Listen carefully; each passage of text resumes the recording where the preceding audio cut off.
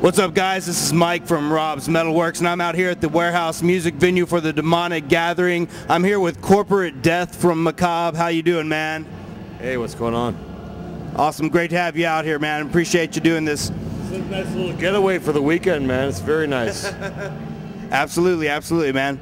So y'all guys have been together for a long time. Y'all never had a lineup change the whole time that y'all been together. How do you feel that that benefits the band? I don't think there's any other death metal extreme music bands that have stuck with the same guys for as long as we have. Absolutely. I mean, sure, Slayer got rid of Dave Lombardo and got him back and stuff, but they changed members at points in different bands, you know.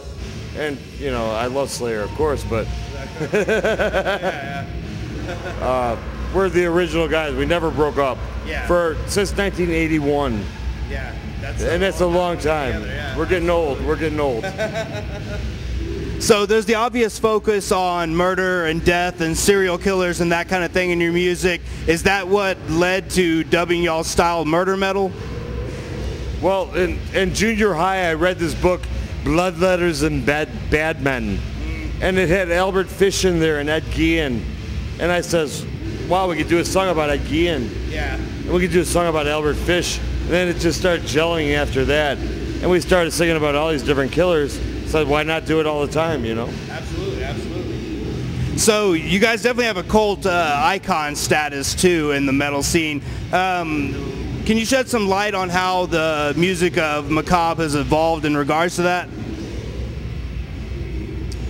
Well, a lot of the people that come to our shows ask me, are you going to do a song about this killer? Are you going to do one about this killer? I'm like, I have plenty of a backlist of killers that I'm writing about right now. It's like, they're always telling me about new killers and stuff. So I think that's a big fascination about the morbid side of these killers. Why do they do this, you know? You know, everyone else is kind of normal in the world, but these guys go out on the side and look for people to kill, you know? Yeah. So it's kind of a fascination. An old lady might read a newspaper article about a cannibal or something, and she wants to read on. She's not just like, oh, I gotta put this. She wants to read on, you know? Yeah. It's a morbid fascination with everybody, you know? Absolutely, absolutely. I mean, like you said, I think there's no shortage probably of inspiration for your music there, right? Well, our next album is going to be called Human Monsters. And it's going to be called The History of Murder. Nice. It's going to go from the first killers recorded in history to early times. It might be a two-part album, I'm not sure yet. But I've been doing lyrics for over a year now. And now I'm writing music to the lyrics I wrote. And it's back and forth, you know. We have a lot of new stuff, so Human Monsters, we might do part 1 this year, hopefully. Okay, very cool. Well, that was my next question, is kind of what are your plans for new music? So, like you said, you're hoping for maybe at least that part 1 to come out sometime in 2009 then? Well, hopefully, you know, that's the goal. We're going to re-release our first album from 1986, Grim Reality, this year. Remastered and remixed. Mixed by Neil Kernan, the guy who did Dahmer and Murder Metal. And we're looking at different people right now to master it. Maybe James Murphy or something. He said he would do it, you know, so we're going to see. But we're going to have it out this year, our first album, Grim Reality. It's been out of print for a long time. Awesome, that's very cool. So as far as 2009 goes, what are your touring plans after this show and throughout the rest of the year? Is there any particular bands that you want to tour with possibly? Well, there's a lot of bands I want to tour with, but it doesn't always work out that way. It's like, but we have a Europe tour lined up. It's a short one. It's like a festival out in Europe in June, and maybe like 8 other shows.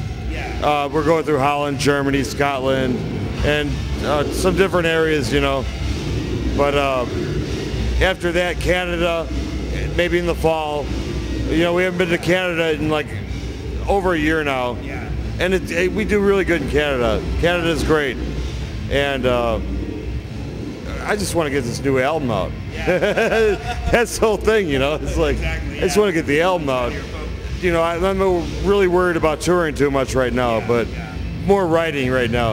And I'm not going to put some crap out. I'm going to try to do something good, you know. If I'm not happy with it, I'm not going to put it out, you know. So.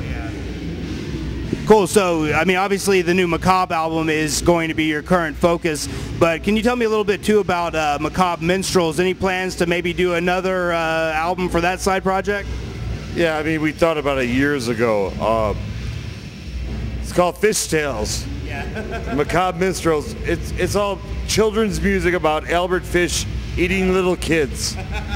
And, you know, we thought about it. We have a lot of songs for it, so that's a possibility in the future. You know, it's not set in stone yet, but we have a lot of songs for it, and Albert Fish is the most fascinating serial killer of all of them. All the perversities and everything. And, you know, imagine this little old guy walking around looking for kids to eat every day. I wonder if I could eat this little kid over here. That one looks really yummy over there. I mean, come on, it could be a really... Oh, yeah. Or a movie. I thought about doing a movie about Albert Fish. That'd be cool. Called The Gray Man. But I started writing script for it, but I don't know if it'll ever happen, you know.